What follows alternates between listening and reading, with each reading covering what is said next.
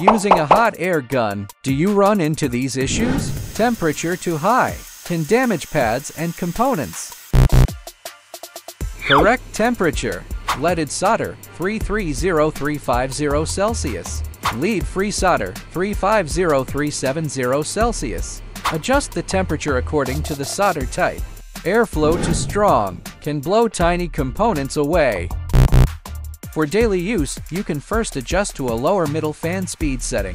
For example, this hot air gun has 20 speed levels. I usually start at level 5 to remove small capacitors and resistors. For larger ICs, try level 8. Adjust based on your needs. Wrong angle. Blowing at the wrong angle can damage nearby parts. Keep about 15 millimeters distance. Slightly adjust the angle. Gently rotate while desoldering. Not turning off after use reduces lifespan. After use, lower temp or switch to cold air mode. Wait 1 minute, then turn it off. If your hot air gun has auto sleep, you can skip this step and unplug it if you won't use it for a while.